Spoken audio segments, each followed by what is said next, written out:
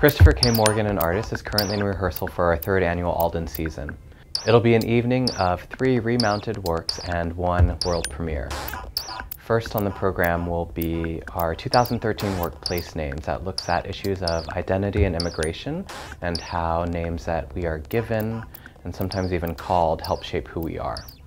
Also on the program will be my 2009 work, a solo with cello composer Ignacio Alcover, who the company has been collaborating with over the past several years. I'm excited to have him with the company again, and he'll be playing the piece live. The third piece on the program will be the company premiere of my 2013 work, Selective Sync.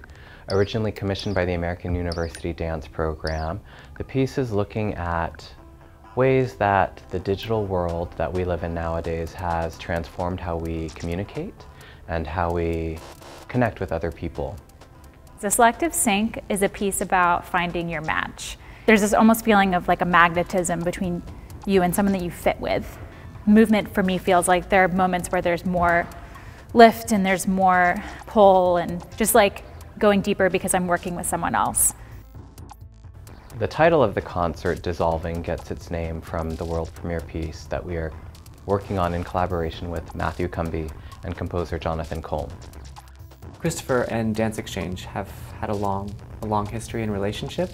We've had a number of opportunities to intersect and share a program.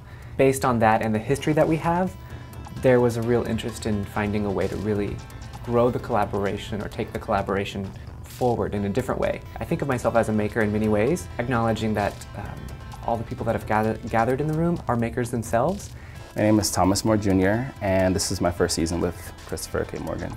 It's been really exciting, especially working with Matthew Cumbie from Dance Exchange. It's interesting having 2 different choreographers who have different backgrounds and coming to merge a piece. It's exciting for a dancer because you're working with the choreographer, so it's like not really being set, it's kind of like you're working through this maze of getting to greatness. I'm really excited for audiences to see the work that we're developing with the company right now. I think we are at a pivotal point in our growth, and a big part of that has been the continual support of the Alden.